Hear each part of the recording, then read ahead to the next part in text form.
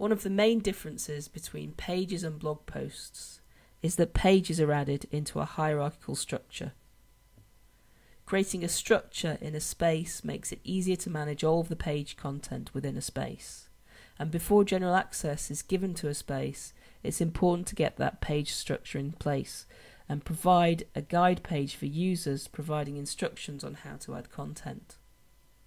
All of the pages in a space can be viewed by going to the Browse menu and clicking the Pages link.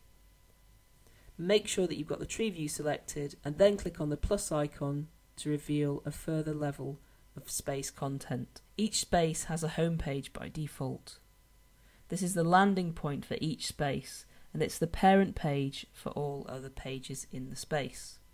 And next come the top level categories for the space.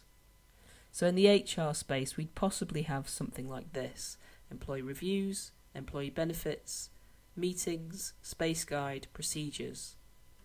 So these pages are at the same level in the space, they're sibling pages. And now, for example, when anyone in the HR team has an HR related meeting, they can create a page and make sure that it's added as a child of the meetings page. So they'd go to the meetings page and then go add and then page and add the date and then click save. You can see that this page is now a child of the meetings page. If a page doesn't have a parent page, it's known as an orphan. And if you add a page from the dashboard like this,